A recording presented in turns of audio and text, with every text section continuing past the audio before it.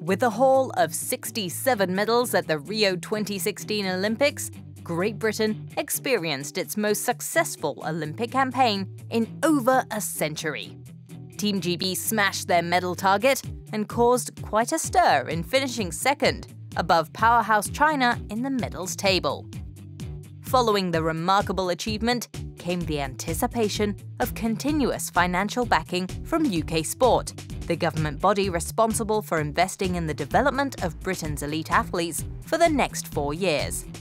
In preparation for Tokyo 2020, many British sports were given a financial boost. However, some disciplines saw their funding reduced or withdrawn. Badminton was one of the sports affected.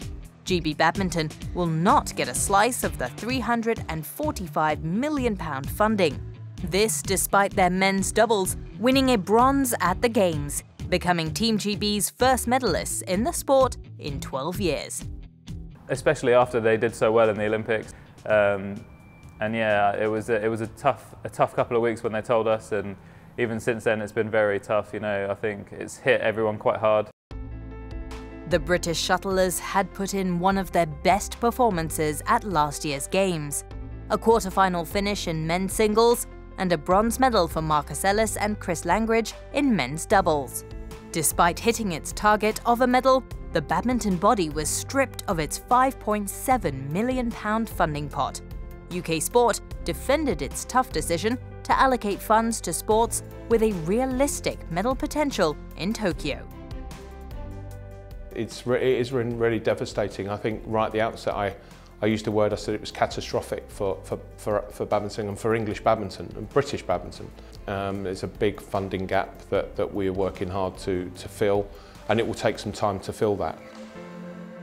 The news was a heavy blow for Badminton England, as their players make up the bulk of Team GB shuttlers. The administrators were forced to take drastic measures as a result of the funding cut. However, they were mindful in reassuring the players about their future.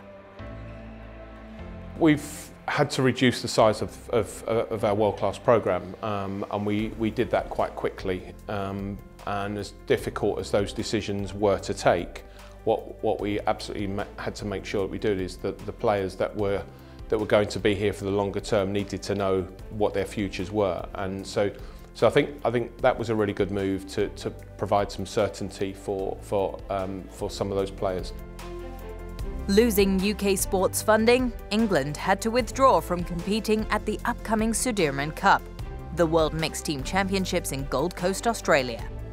It's an unprecedented financial situation, but the shuttlers and the governing body have decided to not let the setback stop them from achieving their targets. What we are clearly now looking to do is to fundraise, our fundraising campaign, which will be to try to fill that void, as I say, that UK Sports investment has left behind. And of course Badminton England diverting some of its own money from other investments that we might make into the world-class programme. So it won't fill that gap overnight. That's a big, it's £1.2 million a year to fill.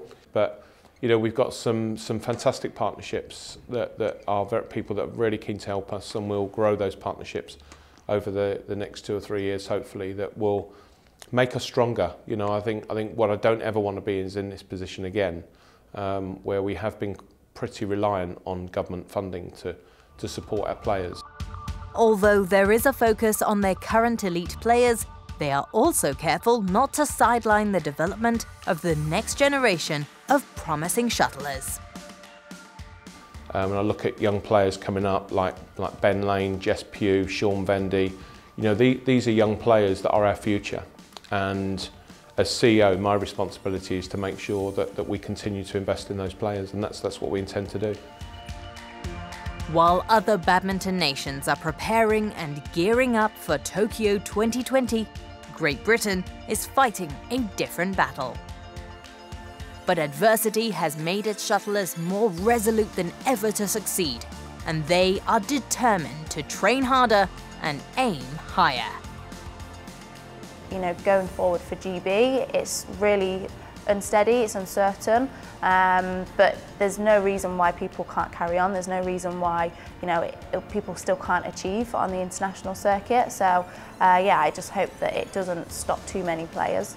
You know, the positive element out of this now is that we know where we are and we know what we've got to do, and our job is collectively, including the players, is to prove everybody that we can deliver medals and make this a sustainable programme.